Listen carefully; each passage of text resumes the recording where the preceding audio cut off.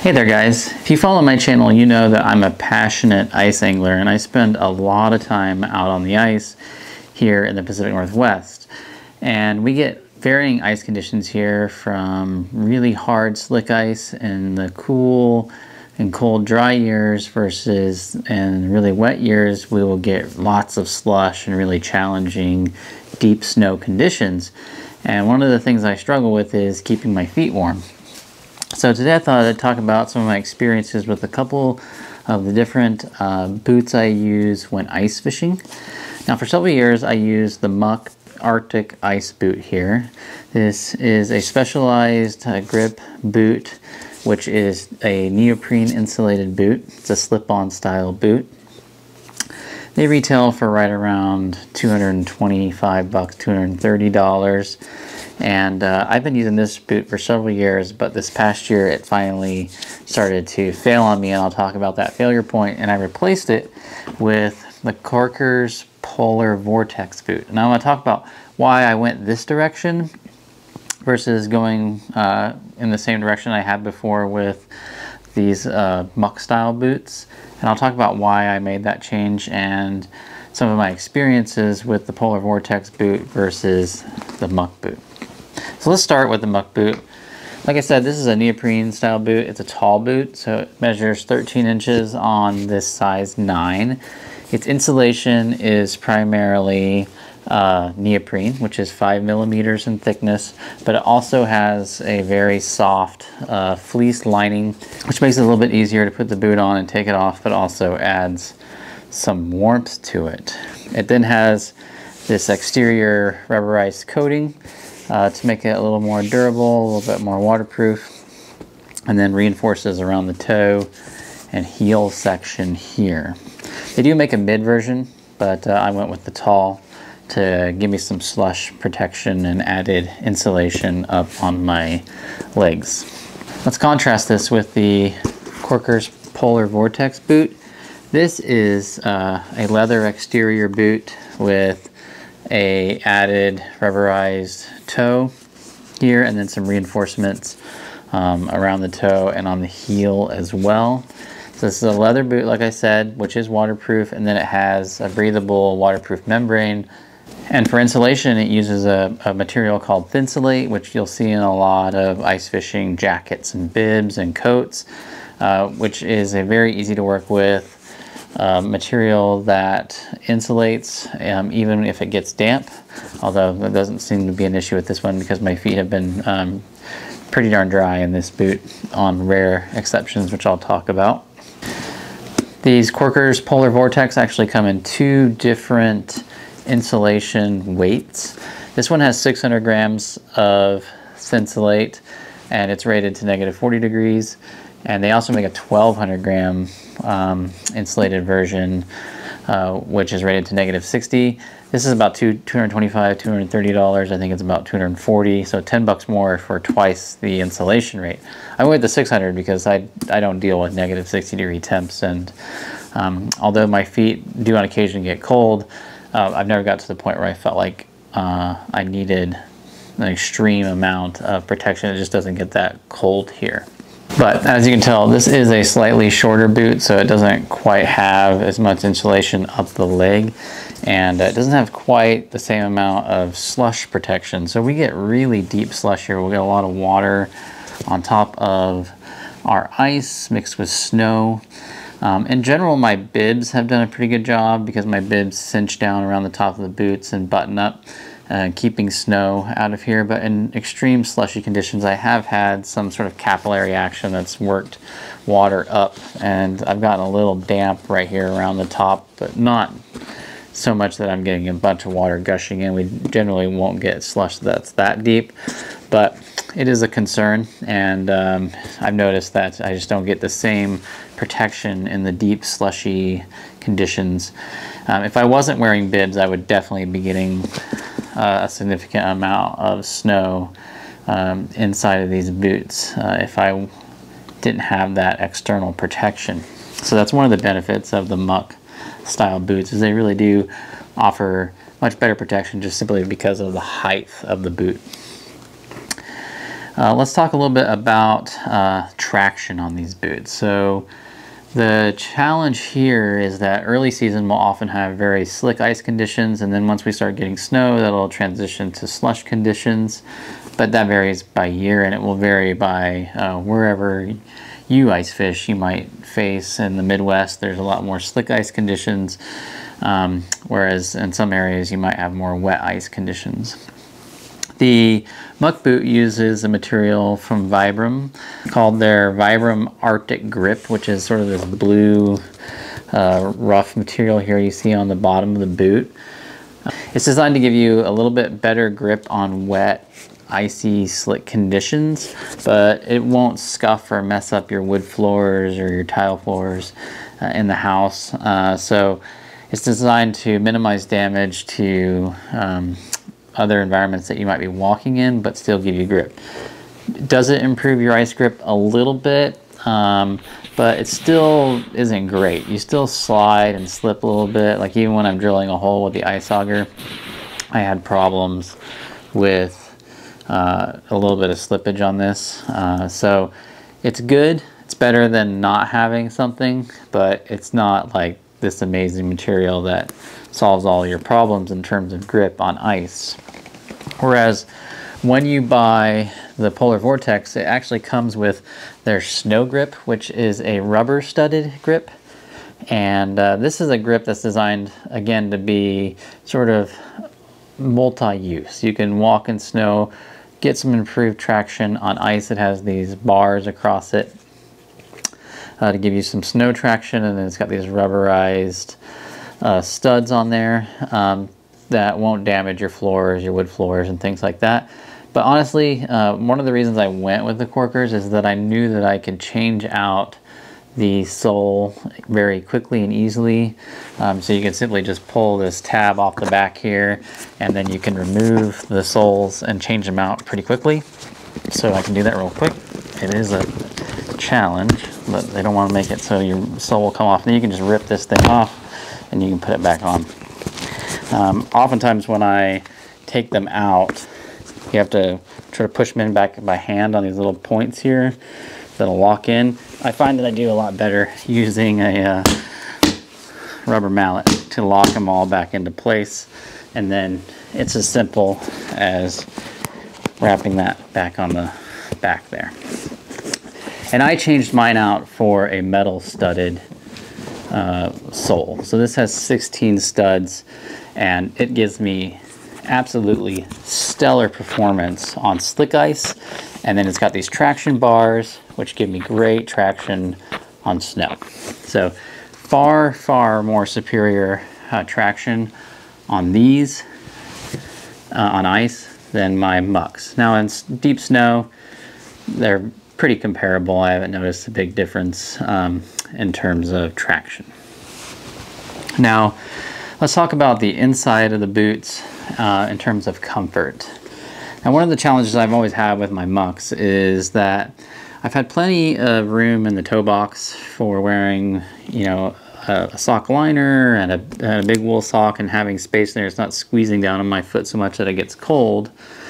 But I get a lot of movement back here on the heel, and if I'm walking long distances or even doing chores in these, like shoveling the driveway or going for a walk down the street, I'll get a lot of heel rub, and I tend to get blisters on my heels no matter what I did. If I wore more socks to sort of offset that and lock my heel in a little bit more, then I got way too much compression around my foot and toes, and those got colder.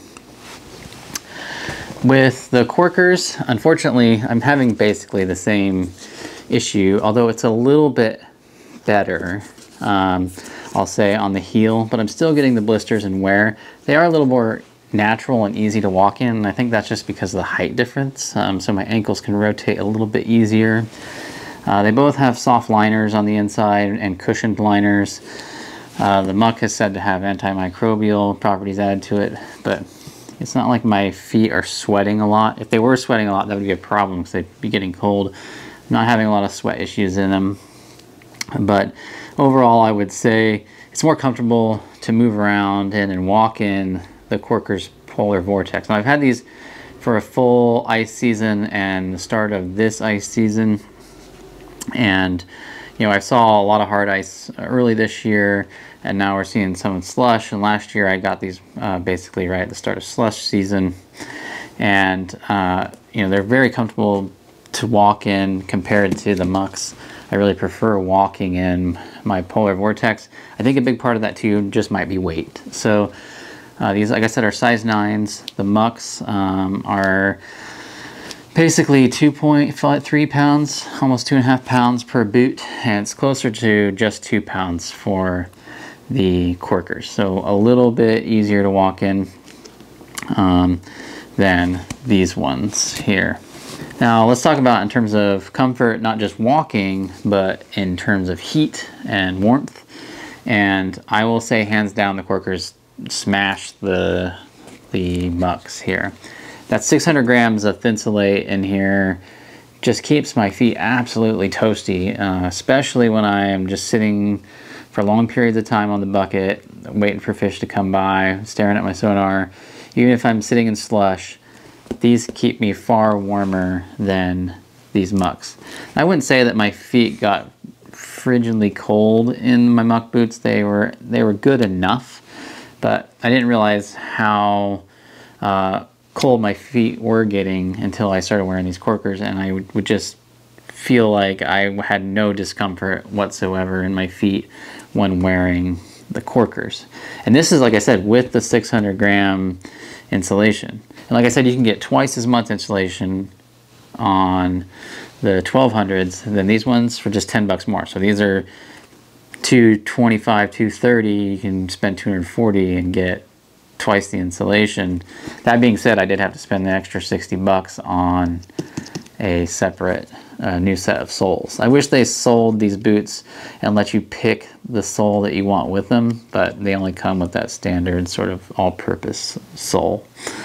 But I like these metal studded ones quite a bit.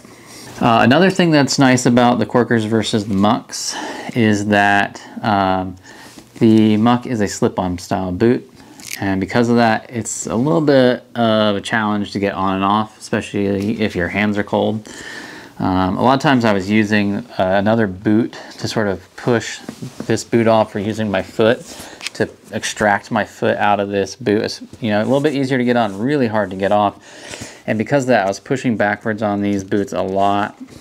And what happened on these boots here, this is on my left boot, is all that pushing where the heavier rubberized part meets the thinner rubberized part.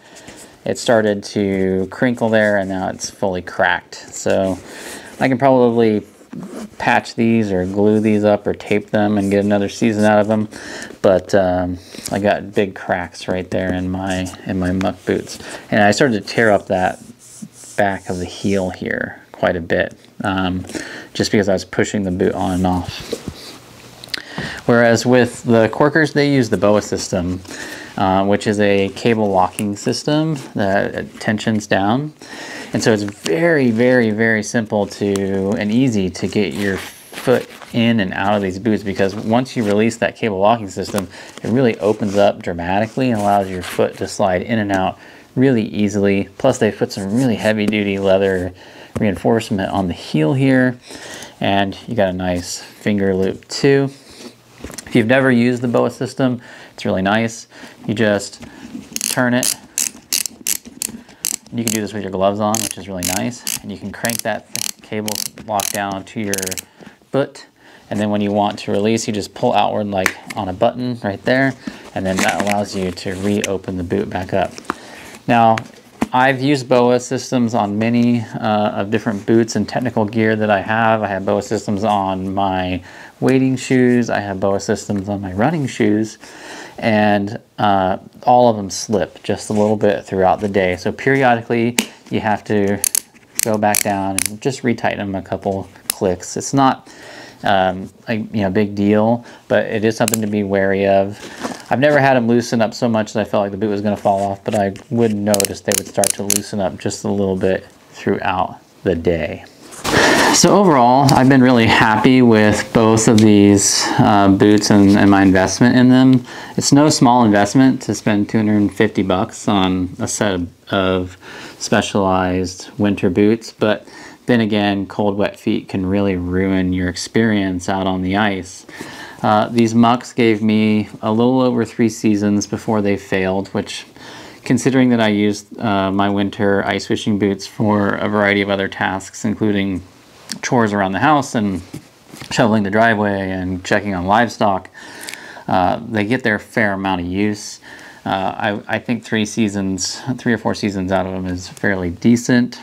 Overall, I would say that I still find myself reaching for the Muck boots, especially in extreme slushy conditions, just because of concerns about snow getting up into my Korkers. This is especially true when I'm doing non-ice fishing things like around the house and the snow is deep in the backyard and I don't want to throw on a pair of bibs or something.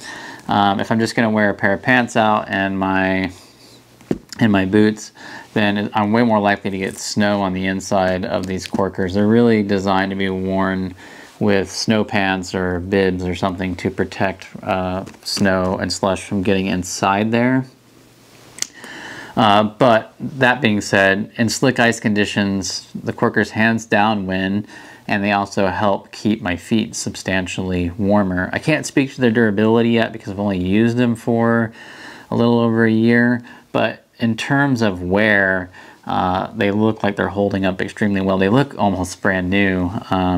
For as much as I've used them, they stay pretty clean, mostly because I just use them primarily on ice and snow, not in muddy, dirty situations.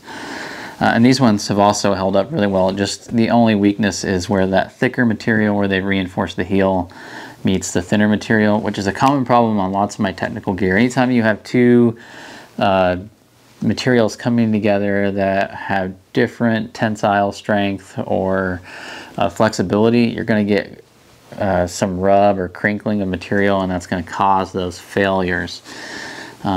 So that's been my only complaint with the Mucks is that failure there. Either way, like I said, it'll depend on what type of ice fishing conditions that you face the most and what you're looking to get out of your winter boot, both on and off the ice. But before I let you guys go, I wanted to talk about another boot, the boot that I wish I would have got, or at least I really want to try, and that is the boot that came out this year from Korkers, and that is their men's Neo Arctic boot, which looks like a Muck boot, although it's a little bit higher. It's 16 inches in height rather than 13, so a little bit taller boot. But like all of the Korkers boots, it has that replaceable sole. Now again, they're not including metal cleats as a standard option in that, so that boot's $200 plus the 60 bucks for the replacement cleats. It's $260, so it's a little bit more than what you would spend on just a Muck boot. But having that ability to change out the soles on that boot are really interesting. And like the Muck boot, it's a neoprene boot, but instead of using 5mm of neoprene like the Muck boot does, they use 8mm and they rate it to -60. So it's a warm boot with an interchangeable sole. And one of the things that they say in the description is this heel issue, this heel wear, heel rub on the inside. They've put a reinforcement inside there to create more tension on the back of your heel so you get less heel rub. And if that's true, then they've addressed a lot of my complaints about my ice fishing boots by providing a warm, tall boot with a replaceable sole that I can customize to whatever conditions I need, and they've cured that heel issue. So I'll put links to both the Polar Vortex boots, the 600 gram and 1200 gram, as well as the Muck Arctic Ice boot down below, and I'll put links to that new Korkers Neo Arctic boot. Like I said, I haven't tried that boot, but I find it very, very interesting, and I really want to try it at some point. All right, guys, if you have any questions, just let me know, and I'll get back to you in the comments section. And if you do decide to buy one of these boots, please do so through the link below because it really helps out this channel. All right, I'll see you next time. Just remember, fish smarter, not harder. Bye, guys.